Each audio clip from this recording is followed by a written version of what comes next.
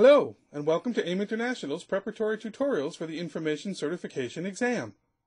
I'm Steve Weissman, Principal Consultant at Holly Group and a certified AIM training instructor in the realm of content, process, and information management.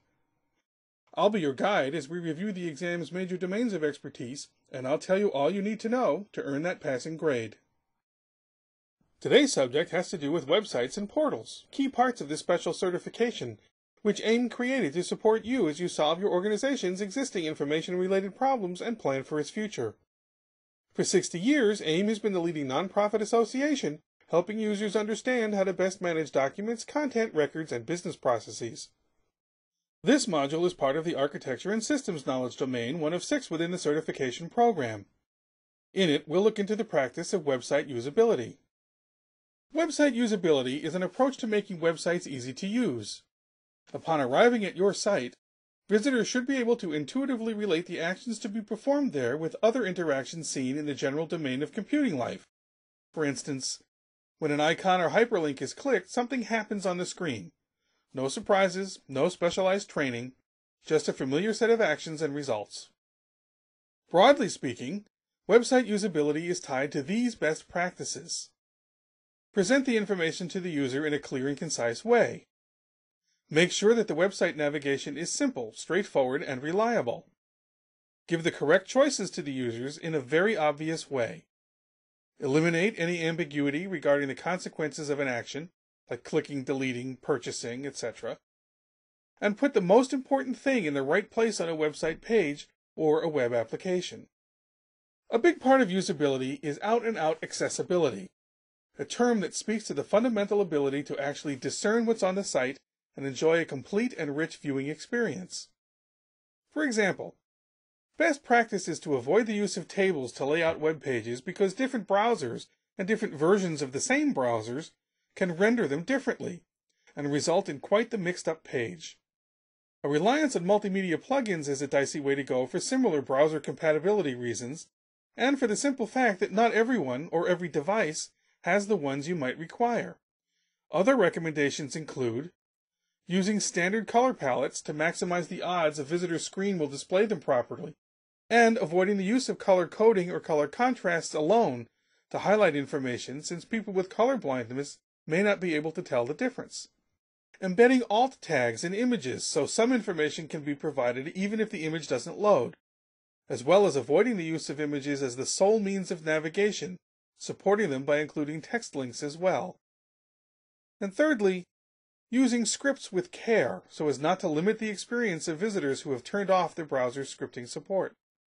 Usability is often overlooked as a discipline because site designers and owners know their sites so well that it's easy to forget that first-time visitors don't have the same familiarity. Usability testing, therefore, is a very good idea so that you can gauge how easily a newcomer can find his way around.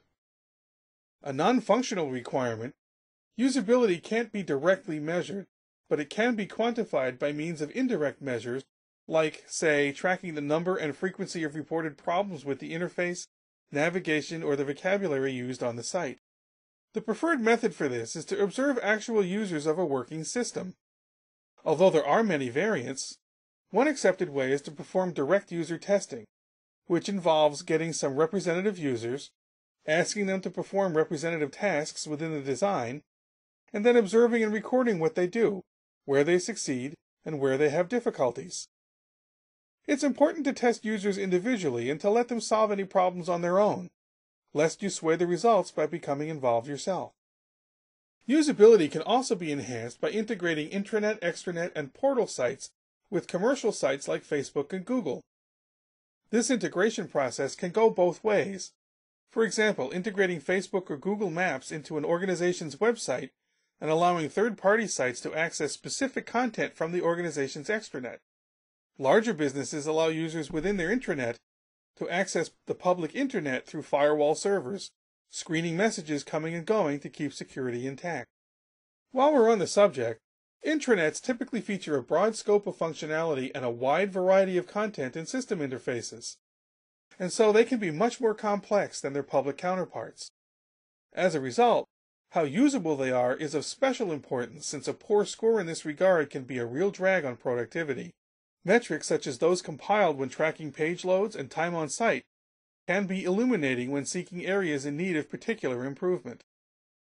This module has looked into the practice of website usability. Having completed it, you may next wish to review the module on different ways of accessing the Internet. The material you have just reviewed is part of a broader program of study that prepares you to take the Information Certification exam. This proctored test consists of 100 multiple-choice questions and is delivered electronically by Prometric. You'll have 2 hours to complete it, and upon passing, you'll earn a professional certification that's valid for 3 years. For more information, please visit www.aim.org/certification. Thank you.